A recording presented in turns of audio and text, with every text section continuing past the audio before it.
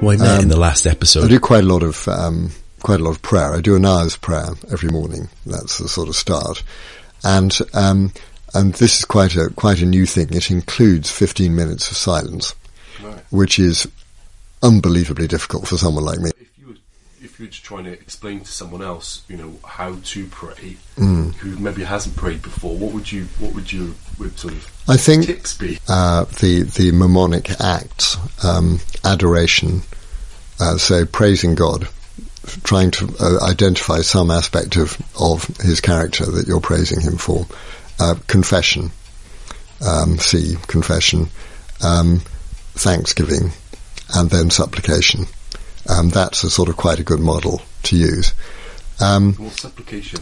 That's the please help me that I've got an interview this morning with Tom. What on earth am I going to say? That sort of thing. That's supplication. And so, and then there's, but I think there is something about, which is terribly important about, there's one of the Psalms which says, who can ascend the hill to the Almighty? And it's the person with a pure heart and clean hands.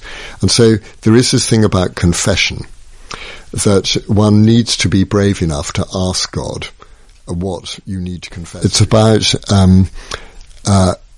confessing where we want to be the boss, where we want to be God. The whole journey of man's relationship with God is man wanting to be God. Because we're in his image, we want to be God. And Satan says, you can be God. You can be God. You can decide everything you like. Why should you listen to him? In fact, he's not there. No, just do what you like. It's all fine. You set the rules. Right. You're a human being. If you've got respect, dignity, you set the rules. That is the classic temptation that man has. Instead of saying, no, it's not me, it's God.